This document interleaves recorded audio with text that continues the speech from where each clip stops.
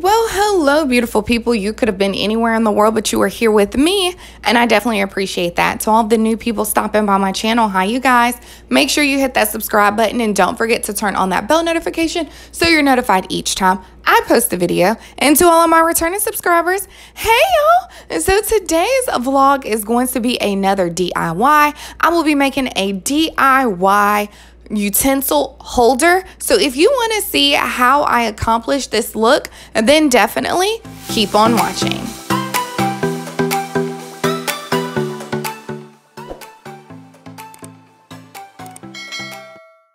All right, y'all, let's go through a quick recap of everything that you will need for this project. You will need 3 mason jars. I purchased these mason jars from Hobby Lobby. Excuse the black food coloring on my hand. I was doing cookies, but I got these mason jars from Hobby Lobby. They were $2.29. However, it was 50% off, so I was able to get a good deal on those, which is super exciting. You can probably find them at the grocery store, or maybe you can find them at Goodwill, but I just went to Hobby Lobby.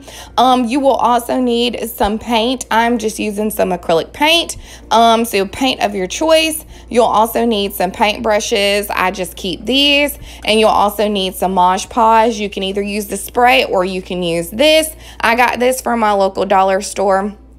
And then you will also need this box. I created this box with scrap wood from my stove cover. If you have not seen that, I'll link that in the cards above. And I just put some felt at the bottom with some wood glue.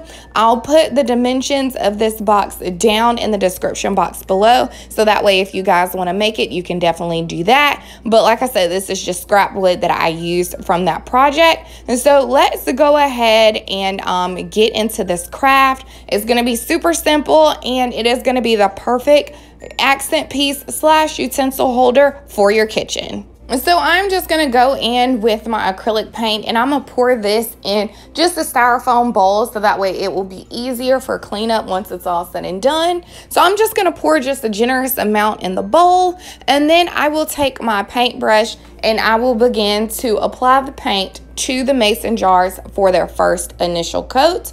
One thing I will say is we're not using any tops for this project, and so I actually put the mason jar tops to the side. But yeah, just go in with your paintbrush and make sure that your first coat is very even, because this will indeed be the base coat.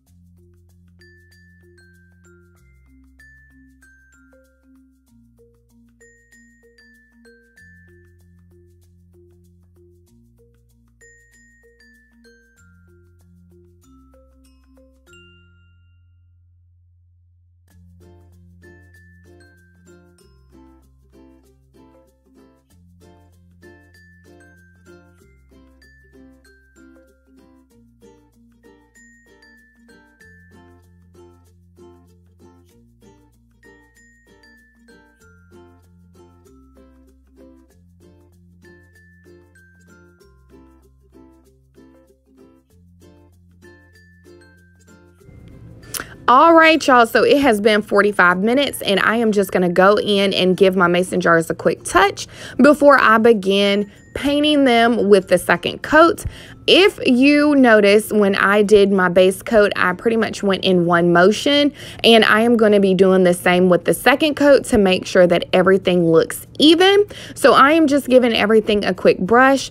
Also, I noticed that since I am using acrylic paint, that if I brush too aggressively, that the paint will actually peel up. So just make sure you keep that in mind and just do even, thin coats.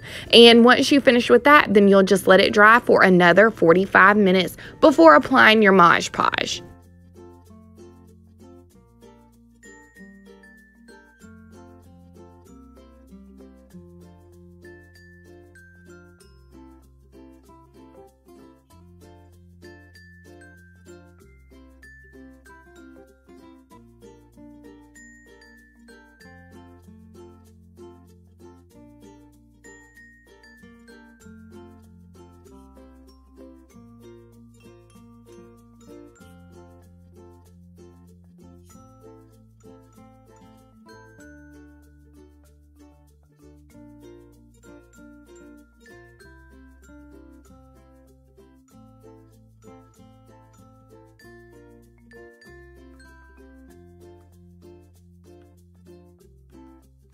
So another set of 45 minutes has passed, and I am just going to give my brush just a quick clean. I've done like a touch test to make sure that everything on here is pretty much dry as far as the paint goes. And then I'm going to go in with a clean paintbrush, and I am just going to go ahead and apply a thin coat of Mod Podge on top of these mason jars. As mentioned in previous vlogs, it's really good for you to use Mod Podge on anything that's painted, and so that way it not only seals the paint that you have on there, but also if you need to clean it, the paint is not going to come off. So I'm just going to go in and, like I said, just use a very, very thin layer of this Mod Podge.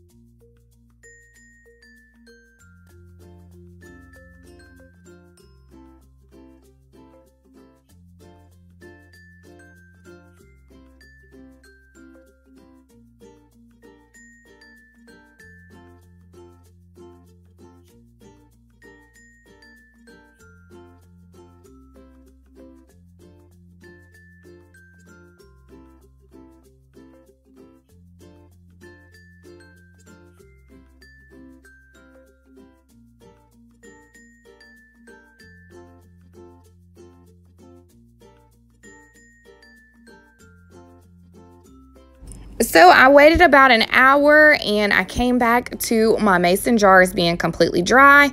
I'm going to put my tops to the side, and I'm going to go ahead and add my mason jars to my little wooden box here. Like I said, I just used some scrap wood, and my dad actually cut this for me, and I just have everything spaced evenly so that way when I add my utensils, it's a non-event and everything's not so super crowded. So let's go ahead and get these utensils and add them to these mason jars. Well, y'all, my DIY utensil holder is officially done, y'all. This thing looks so cute. So yeah, it is all finished, and it didn't take no time. So yeah, y'all, that is going to be it. If you try this DIY, definitely let me know. And if you like this video, let me know in the comments below. But like I said, that's going to be it. Don't forget to give this video a big thumbs up, and don't forget to hit that subscribe button so you never miss an upload. And until next time, you guys, I'll see you on the next one. Talk to you soon. Bye.